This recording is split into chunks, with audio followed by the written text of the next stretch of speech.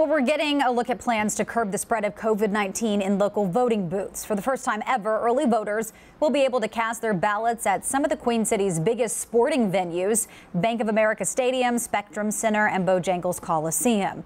New at 6, WCNC Charlotte's Ashley Daly joins us with details on what voters can expect. Well, they certainly offer the added space, allowing more people inside at one time, which election officials hope will not only keep poll workers and voters safe, but they also hope it will prevent long lines from forming outside. With the 2020 presidential election less than 4 months away,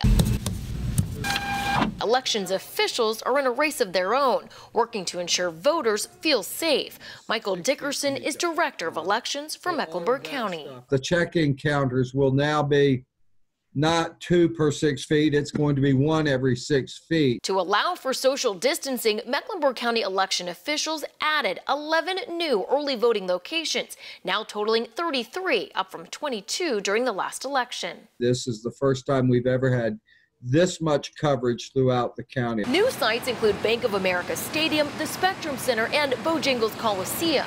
Others include middle and high schools, now empty as students move toward remote learning, many in neighborhoods who've previously never had a polling location. Also new this election, extended early voting hours. We're going to give you options. Among options voters have this election is absentee ballots or voting by mail.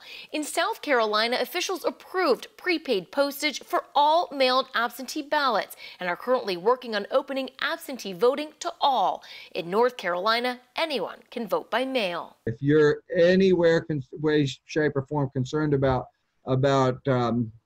voting in person, ask for that absentee ballot now. And just to add, election officials here in Mecklenburg County say they are hiring paid positions. Reporting in Uptown, Ashley Daly, WCNC Charlotte.